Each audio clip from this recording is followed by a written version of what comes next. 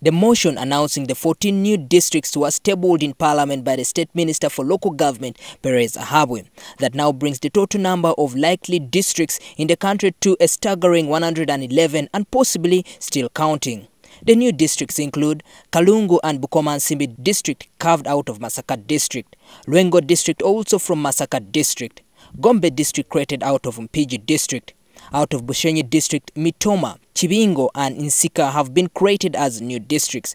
Ngora County has been carved out of Kumi district. Napak district created from Moroto district. Chibuku County as a new district from Palisa district. Nyoya district from Amuru district. Kole district out of Apache district.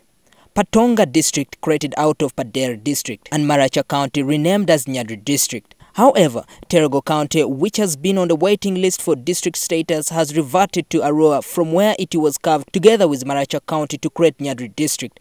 But the district is being contested by the opposition chief whip, who says the dispute is in court. And more so, this is a matter which is before courts of law. It is sub judice and against Article 179 of the Constitution of the Republic of Uganda. Grieved, like Honorable Wadri, he can appeal to courts of law.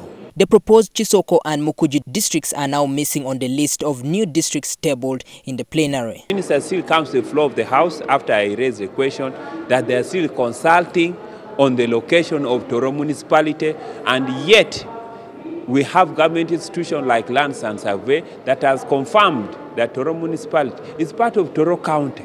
Have a problem because they have failed to agree where the municipality should be located.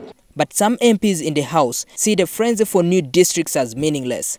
That every county in Uganda be created a district, and then we stop this crazy of district craziness. I can spring up and say, I want a district, and it is granted. And that is why I came up and also say that now, if the people of Namuongo want a district, can they also get a district? With the headquarters in Kabalaga. Give the district the name Patongo, and to give the district the headquarters at Patongo would amount to creating animosity in Agaga. Critics and some opposition leaders say the trend for new districts is a political tool by government to win the elections for the 2011. Maurice Chol, NTV Tonight.